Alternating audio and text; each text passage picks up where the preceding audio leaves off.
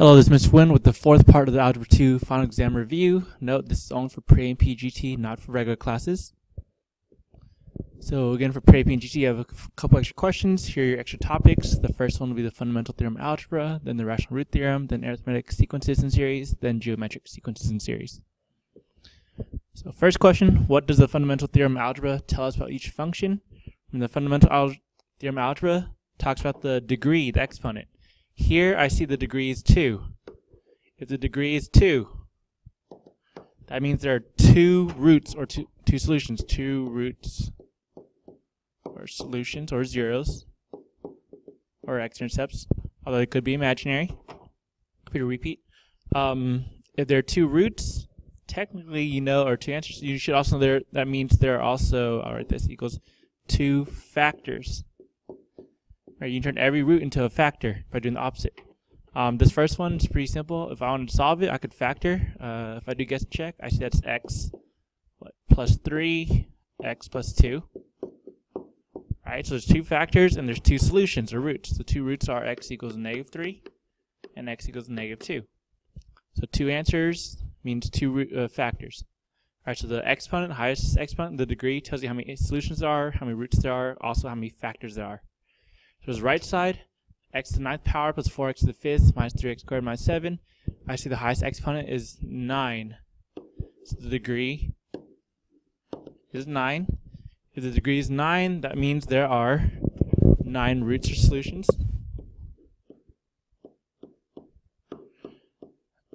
Now there could be repeats, so they don't have to be different. They could be the same one twice. It could be a double root or triple root or quadruple root. Remember, that's when it bounces off the graph.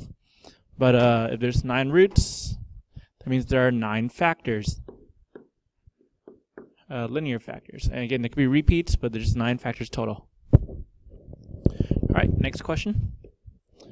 What are the possible rational zeros for the following function? 4x cubed plus 5x squared plus minus 8x plus 12. Well, the degree is 3, and there's 3 solutions, 3 factors. But one of the possibilities, remember, this is where we do our plus or minus p over q thing. P comes from the last term, and q comes from the first term. I gotta figure out what all the numbers are. So 12, the factor 12 is 1, 2, 3, 4, 6, and 12. Because 1 times 12 is 12, 2 times 6 is 12, 3 times 4 is 12. Alright, then 4, we have 1, 2, and 4. Remember, our job is to make the list of plus or minus p over q. So I'm going to do each of the p's over the first q, 1, then each of the p's over the second q, 2, then each of the p's over the third q, which is 4. So let me start. Let's use blue. Alright, so I have plus or minus 1 over 1, plus or minus 2 over 1, plus or minus 3 over 1, plus or minus 4 over 1, plus or minus 6 over 1, plus or minus 12 over 1. I finished all the ones. Now I'm doing the next part. So plus or minus 1 over 2, plus or minus 2 over 2, plus or minus 3 over 2, 4 over 2, plus or minus 6 over 2, plus or minus 12 over 2. One more. So I do all of them over the 4 now. So plus or minus 1 over 4, plus or minus 2 over 4, plus or minus 3 over 4, plus or minus 4 over 4, plus or minus 6 over 4, plus or minus 12 over 4. Alright, that's the entire list, but the good thing is there's a lot of repeats. We can cross the repeats. So I'll just go in order. Plus or minus, or plus or minus. Right, this right here is 1. That's fine. This right here is 2. That's new. This is 3 and 4 and 5. Oh, sorry, 6 and 12. So 3, 4, 6, 12. All right, then we have this one. This is new. Plus or minus 1/2. Then right here, 2 divided 2. Well, that's 1. That's a repeat. So I don't need it. 3 over 2. That's new. So I'm going to use that. 4 divided 2 is 2. That's a repeat. Don't need it. 6 divided 2. That's 3. That's a repeat. Don't need it. 12 divided 2. That's 6. That's a repeat. Don't need it. All right. Then here's a new one. Fraction 1/4. Here, 2 divided by 4 is 1/2. That's a repeat. Don't need it. 3/4. That's new. 4 divided by 4. That's just 1. A repeat. 6 divided by 4. That's 3/2. That's a repeat. And 12 divided by 4. That's 3. That's a repeat. So here's my official list. How does this work? Guess I'll leave it there. Alright, so plus or minus all these numbers. These are the possibilities. If it's a rational root, if it's a fraction root.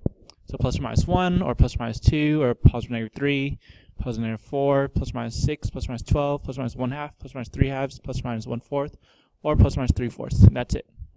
That's the list they want. Alright, next question. What is the common difference for each of the following arithmetic sequences? Now these are arithmetic sequences, so they have the same common difference. We're going to figure out what are they adding, subtracting each one. And to find that, D, you just do the second number minus the first number. Now when you subtract a negative, that's really adding. So this 4 plus 1, that's 5. So they're adding 5 each time. So we can check -1 plus 5 is 4. 4 plus 5 is 9, good. 9 plus 5 is 14, that's good. So here the common difference is 5. I'll try the same thing for the next one. I'll go down here. So the common difference is the second number minus the first number. So 2 minus 10, well that is -8. If it's negative, it means we're subtracting. So I'll draw here. So 10 minus 8, or 10 plus -8 is 2, good. 2 minus 8, that's -6, good. -6 minus 8, that's -14, good.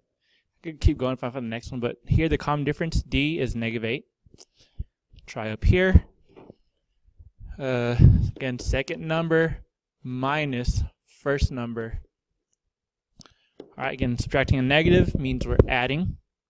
So -5 plus 8 is +3. If it's positive, it means we're going up, we're increasing, adding 3 each time. So -8 plus 3 is -5, good. -5 plus 3 is -2, good. -2 plus 3 is +1, that's good. And if on the next number, it'd be +4. But here the common difference is 3. Down here, same thing. Second number minus first number. Again, adding a subtracting a negative means adding. So -8 plus 4 is -4. It's negative means we're subtracting, we're decreasing. So -4 minus 4 is -8, good. -8 minus 4 is -12, good. -12 minus 4 is -16, good. So that's my common difference there. So just be able to find that. Pretty simple. What's the sum of the following arithmetic series? Remember, to find the sum of arithmetic series, we have a formula. That formula is this. The sum of arithmetic series is n times a sub 1 plus a sub n all over 2. Alright, so we have to find what a sub 1 is, a sub n, and n. Well, to find a sub 1, that's pretty easy. A sub 1 means plug in the first value. This is the start value, and this is sigma notation. So plug n is 4, so that's going to be 3 times 4 minus 5. That's pretty easy to calculate. That's 12 minus 5, which is 7. So we know A1 equals 7. I'll put it in red over here. Alright. Now we got to find AN, the last term. So we're plugging the top. That's 10. So 10 goes for n. I'll do right underneath this. So 3 times 10 minus 5. That's 30 minus 5. That gives us 25. So that's our a sub n. That's our last term in this series. So a sub n equals 25. Now we need n, the number of terms. Again, it goes from n equals 4 to n equals 10. All you do is subtract top minus bottom plus 1. So I'll go right over here. So n equals top 10 minus bottom 4 plus 1. So 10 minus 4 is 6 plus 1, that's 7.